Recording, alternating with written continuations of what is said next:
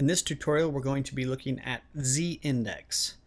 Now, it's easiest just to illustrate Z-index, and Z-index refers to when two elements overlap, which element is going to be on top of the other element.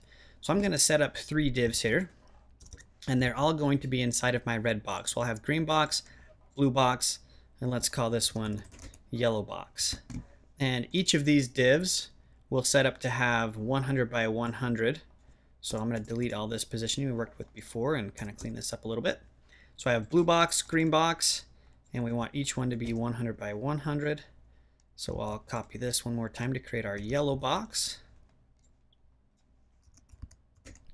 And we'll come over here and save and refresh. Let me actually switch this to yellow really quick.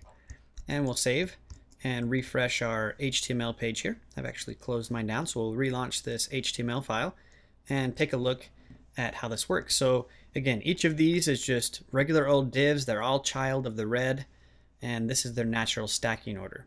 So I'm going to position each of these elements with absolute positioning so that they overlap. So I'll start up here with the top element, which is, so it goes green, blue, yellow, and I'm actually going to rearrange this so this is in the same order as well so I don't get myself confused. So green, blue, then yellow down here.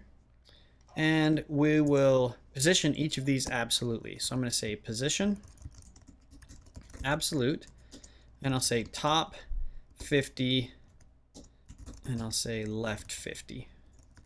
Need to make sure I do the unit of measure. That's always required unless the value is 0. You always have to have a unit of measure. So if I save and refresh here, this green box I would expect to move down and over 50. Because it got removed from the document flow, both of the other divs moved up where it used to be. So we expect that behavior now. Now let's move the red box right over here so it overlaps. So we'll take the, or not the red box, rather the blue box. I'm just going to copy this position and paste it down here. And I'll move this one 100 pixels instead of 50. And we'll save and refresh.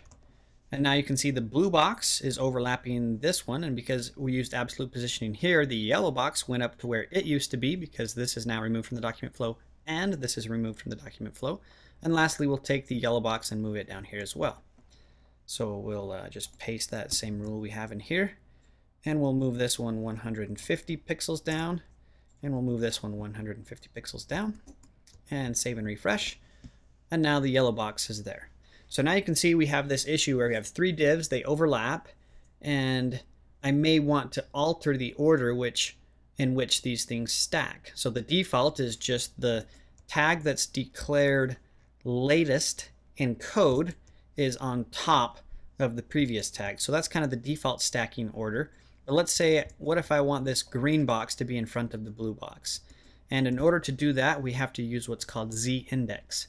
So I would come up in here to the green box, and the property is Z-index, and the value here is not actually a pixel value, it's just a whole number. So I'm just going to say 10 to start things off.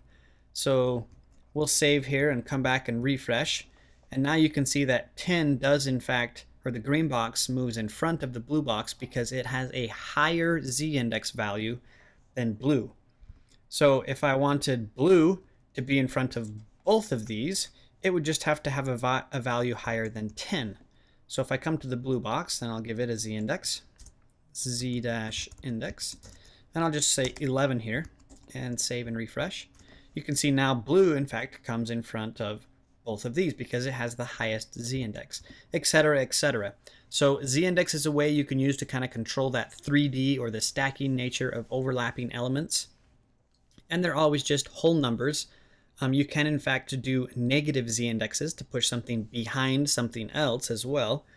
The only thing I would recommend when you're doing Z-indexes is don't stack your Z-indexes with 10, 11, 12, because then you introduce the problem if what if later on I come in and I need to add another div in between these two, and I have this one as 10 and this one as 11.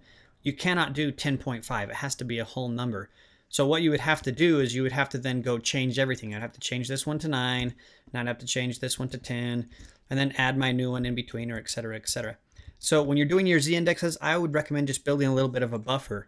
So start one out at 5, do the next one at 10, do the next one at 15. That way, if you do need to add something in between 5 and 10, you have 5 numbers that you can do that. So you can then alter that later. And that's the basics of Z-index.